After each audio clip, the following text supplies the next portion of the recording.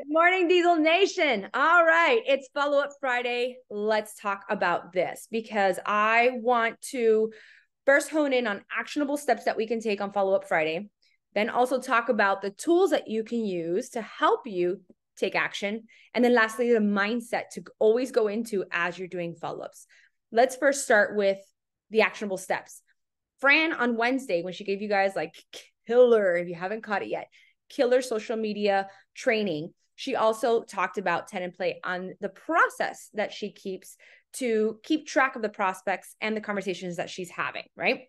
Because you want to have this funnel system, but you want to make sure at the end that that funnel system is working for you and you have a way to keep track of your business. This is where 10 and Play comes into effect. And I've been using this in my business for years upon years. And I can transport myself back to the beginning of my business on how it alleviated so much pressure. The idea of getting out there and having 100 conversations scared the shit out of me. But if I could say, okay, 10 conversations that I'm having that are quality over quantity conversations that I'm having, and this list that I could go back to every time I was going to what I call hit the list and follow up, that I could do, right? And where I'm at 13 years later now in my business, my list isn't just 10, right? Now it's 20, 30, sometimes 40 names long, but that's because I've created already a system, right? I've created confidence. I've flexed that muscle that my list has grown. But in the beginning, 10, I could bite off and chew on 10 conversations. And that's how we eat an elephant, right? We take one bite at a time. So that's the whole concept behind 10 and Play. And I want to kind of dive into exactly what that looks like and how I keep my 10 and Play. Because I think that some people are confused on that, or maybe are making it more difficult than what it actually is.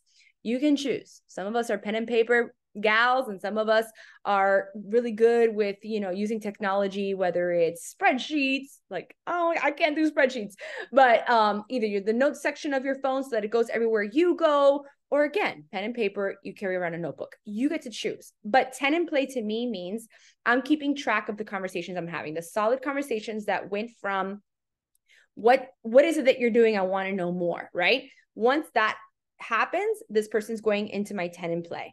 My 10 and Play, the way that I like the information that I keep on it is first and foremost, obviously, the name of the person. I date it also, so I have an idea of when this conversation started, the source, whether it was from Instagram, whether it's from Facebook, whether it was in real life, right? Whatever it was that I met this person, I make sure to jot that down, because as you're having more and more conversations, it could slip your mind, right? What it is that they need. So this comes to asking really important questions. When someone comes to me and says, okay, what's this thing you're doing? Or they swipe, or they fill out an application, or whatever it is, my knee-jerk reaction when I first started was to like vomit all the things. But I have learned to slow down, to speed up, to kind of gain ammunition, so to speak, so that when I get to that point of telling them what I have to offer, if there's any kind of objection or rebuttal, I know what I'm dealing with, and I could say, well, this is why I think this, or you express this to me, so this is where I know this can help you. But taking the time to ask questions, and the right quality questions, has made a difference also, because then what I do is I get the answers to those questions and I plug them into my 10 and Play document or my notebook, right? This person's postpartum.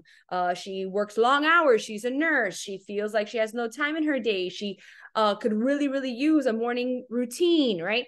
So all these kinds of little things, it just depends on what the person needs. And then the last thing is I always keep notes on the conversation. I date every conversation I have. I date every follow-up that I do. Anything that's going to help me remember, because again, I'm here 13 years later, right? I've had so many conversations. I've met so many new people. And unless I got really systematic about it and really organized about it, chances are things were falling through the cracks, right? So this is what my 10 and Play list looks like. This simple. And here's a couple things about my 10 and Play list. There's only 2 ways someone gets off my list. Number one, they purchase, they join me, right? Now I'm grabbing them, I'm taking them off my 10 and Play list, and I'm plugging them into my onboarding system, right? And that's another conversation that we can have later. But they're getting off my 10 and Play and now going into onboarding because they've joined me. The second way that someone comes off my list is that they just have to write to me or say to me, Monica, leave me alone. I am not interested. I never will be. And in all my years, that still has not happened, right? So I've learned that a no, not right now is not always a no. It's a yes later. So often those people come around. But what I always do is I leave that door open and I also keep them on my list.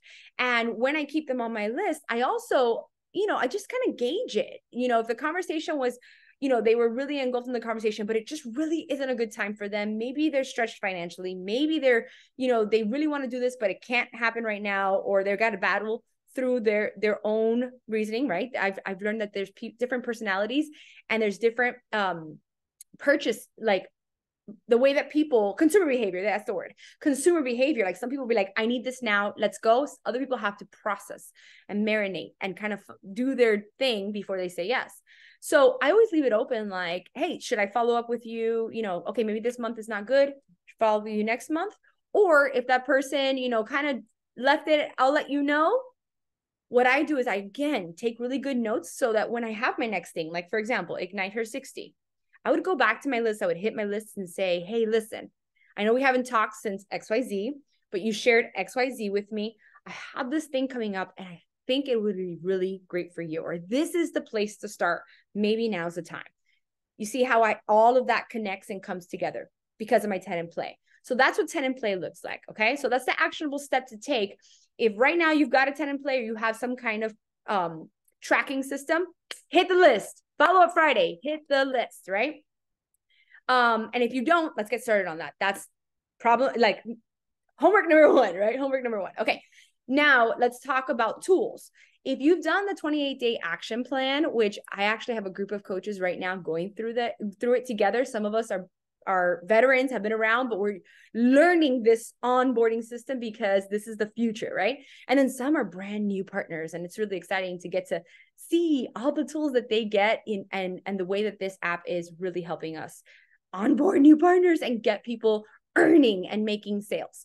But part of that 20-day action plan, day 2, like literally day 2, they're dropping something called I think it was the connecting and step-by-step guide how to. Literally, and I'm looking at my phone because I literally saved it onto my phone in my notes section, this tool. And it gives you scripts on starting a conversation, gives you scripts on what to do when someone responds.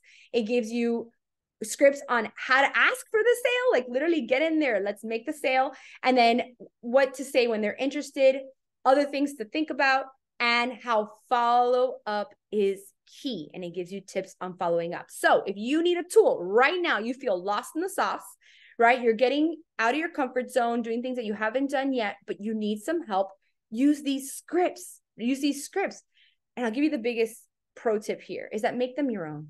Don't just copy and paste, make them your own. And again, quality over quantity. Quantity will be like just spamming people, just dropping a bunch of stuff. Quality goes one by one, looks at the conversation you had in the past, figures out how could I tailor this to this person, what they need, what they may need to hear from me. How can I get them to understand this is what I have to offer and how I can help, and just really take the time to relationship build, right? But this is a tool that you can use. So that's part 2. Tool. Use a tool if you don't have it. And again, going through the 28-day action plan, this is only on day 2. Not only do I have these scripts, guys, I also saved third-party, like a crap ton of third-party tool links that you can also use in your business. Okay, now mindset. Let's go to mindset real quick around following up, because it matters the way you enter into any actions that you take in your business. If you're going into this with the mindset of, I'm going to bother people, I'm going to be annoying, they're going to think I'm just trying to make a sale, they're going to think, X, Y, Z, that you may go through your head, that people are thinking about you. You have got to, if it's not serving you, you have got to let it go. If that is happening to you, you have to stop, first check yourself, and get in the right mindset before entering into it. I don't know about you, but I'm here today because Christina Delgado did not stop following up with me. It didn't take 1, didn't take 2. It took like, I don't know how many times of her following up. If not, I would not be here today. I can think of so many people that I have not stopped following up, that today are some of the best partners, some of the best challengers that I'm so grateful to have on my path. I also think about myself in all consumer behavior. You know, when it comes to my account, if they don't follow up, I often forget, right? If, where I buy my skincare product, they don't remind me, hey, you need product now. You're probably running out. I would forget. The follow-up is key. Do you know that it is proven in sales? The fortune is in the follow-up. You are likely to close a sale 30% more on the follow-up. And here's a couple things about the follow-up, like why it's so important. And this is the stuff you got to plug into your brain. Get all the stuff that's not serving you out and replace it with things that are. Following up proves that you're in the relationship building business. You're not here just to make a sale. You're literally looking at someone saying, I thought of you. I haven't forgot about you. I know that you need this. You shared something with me and I took that personally, and this is how I can help. No pressure, but I'm here when you need me. You are relationship building. This makes a difference. That can only happen in the follow-up. Think about that for a second. Replace I'm being annoying and pushy to I care. This is proving to them that I'm in this with them, that I'm doing my job as someone that's going to walk them through the process. First, we're going to do it in health and fitness. And second, we can do it in business, but I am someone that is right there, right? Proving that I am in the trenches. We talked about, obviously, it closes deals by 30%. But again, you are also proving to yourself that you're going to take the bold action. You're going to be that person that is so certain in what you have to offer that you're not afraid if you get a no, not now, because you know what that means. And obviously it creates trust and credibility, right? Trust and credibility, because you're not going to stop at that first no. Someone who is not really tied to the why of their business and why they're building it and why they believe in it and how they really truly, like, nothing can stop them because they know exactly what they want. And they know, like, I don't know about you, but I don't shut up about my journey, like health and fitness and everything this has to offer, because I believe it, because it changed me, right? And if that's not happening for you, that's the first gut check to have, right? But if you feel that, you cannot make yourself smaller. You got to get out there and make yourself bigger and pay that forward and remind yourself, man, what a disservice if I turned this off. How many of us would not be here today if someone turned that off?